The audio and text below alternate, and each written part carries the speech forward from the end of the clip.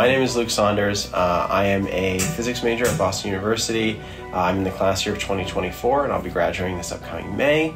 And I'm also doing a minor in mathematics and the German language. When it comes to doing STEM, there's obviously a lot of pressure on doing things in a timely manner, staying up to date. You're generally advised to take as many classes pertinent to your physics interests or your STEM interests as possible. That isn't always true, but I think it's the experience of many people that I know.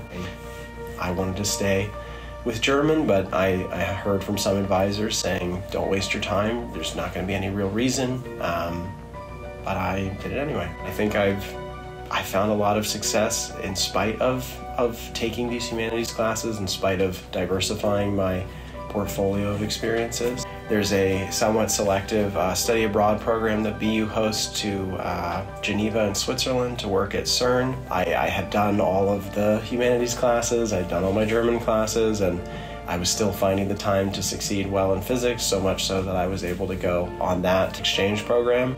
Yeah, I'm very content, very happy that I decided to do it. It's given me something physics couldn't give me, which is more of just a personal maturity.